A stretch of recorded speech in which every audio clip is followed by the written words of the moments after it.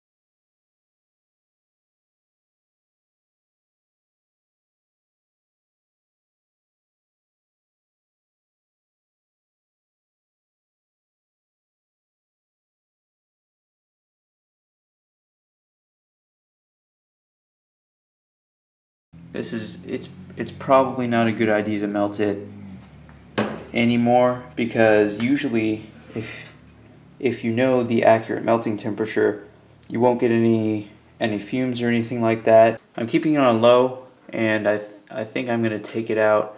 I really wanted that full puddle effect, but I don't know if we're going to get that. High density polyethylene.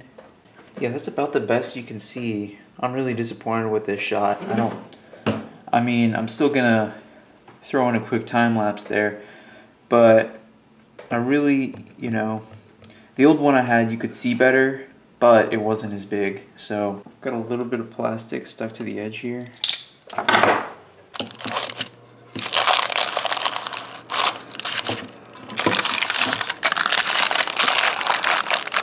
I'll finish this one up and I'll move to the next one, because this one, it's pretty boring. Finally, here's some plastic that I all know what it is. I've washed it all. It should be safe, and I just need to minimize the space. These are all milk lids, like I've said before. I've done some extensive researching on Google, and you cannot mix these milk lids with the actual milk jugs because these have a lower melting temperature. They could go up in fumes, but also because this is a weaker material right here, you might end up just getting this really weak mixture material.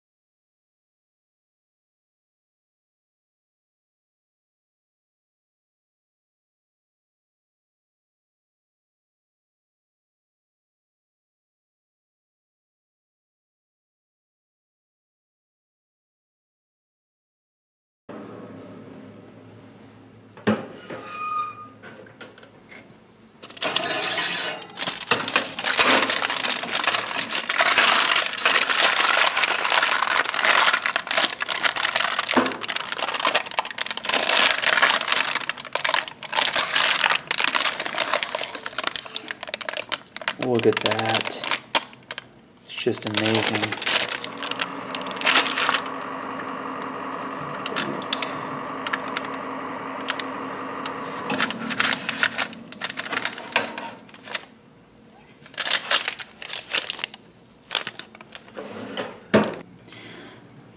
Just pardon that noise outside.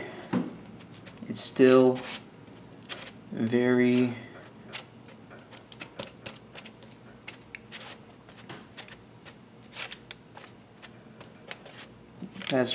I like that. Wasn't it? I think it was last video that I was talking about making a satisfying Instagram, you basically using that Instagram stupid slime trend to make this popular. The slime trend and like whatever memory foam toy trend is going on right now, that could, it's a little bit dumb. I don't agree with it. You could get major views based on this. I'm going to leave it in this flat, ugly lid state like it is, then probably just break it into pieces. The reason why, if I put it into like a block like this right here, I didn't have any time. I don't have the time and patience to melt this down. This took forever, and took forever to get the sides like that. Now I'm starting to think, because the Army Men weren't melting at the temperature I thought, then I moved it up to the high density polyethylene temperature and they smelt bad. That's not a good thing. You should be getting no smell. This gave me no smell whatsoever. And so this wasn't melting at 250. I move it up to 300 and then I get this nice liquid pool. I'm thinking they're both low density polyethylene. I just need to put them both, or I think I misspoke. I need to put them both at 300 when I melt them. This is a block I was showing earlier of high density polyethylene. I really couldn't bother in getting all the metal dust out from having that around so much. You hear that crackling sound, the plastic is separating from the baking. Now if you do try this, I think I said this before, especially with low density polyethylene, the more you fold it to try to get a pattern in, especially if you have it in a more liquidy state, the more it's going to be turned gray. So you just got to watch out for that. It's going to turn a greenish gray.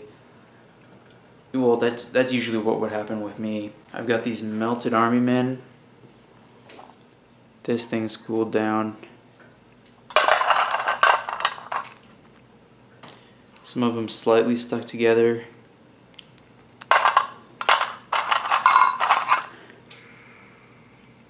Some of them a little bit.